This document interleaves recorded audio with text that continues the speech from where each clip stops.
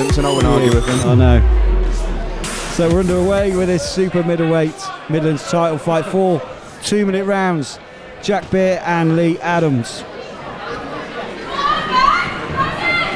Adams in the black shorts, Beere in the white. Fantastic right hand from Jack Beere straight away there. Yeah. Looks on it straight away.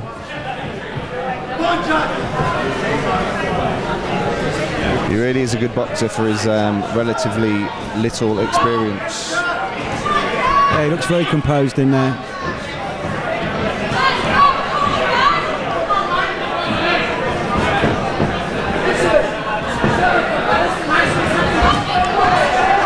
Good right hand and a cracking shot. Oh, what a cracking shot.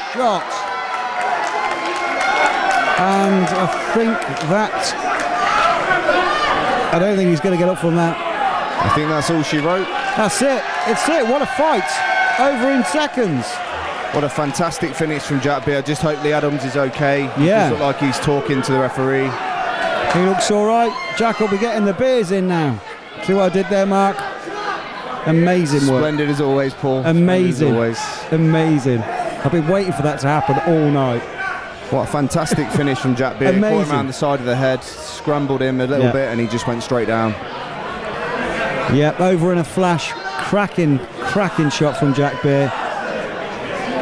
And it left the crusher crushed. Yeah, he looked like he had somewhere to go. He maybe left the iron on at home or something. That was it, yeah. He wanted an early finish. Maybe he wanted to watch the highlights of the footy. The Midlands belt goes to Jack Beere anyway. Ladies and gentlemen, let's hear it for both fighters.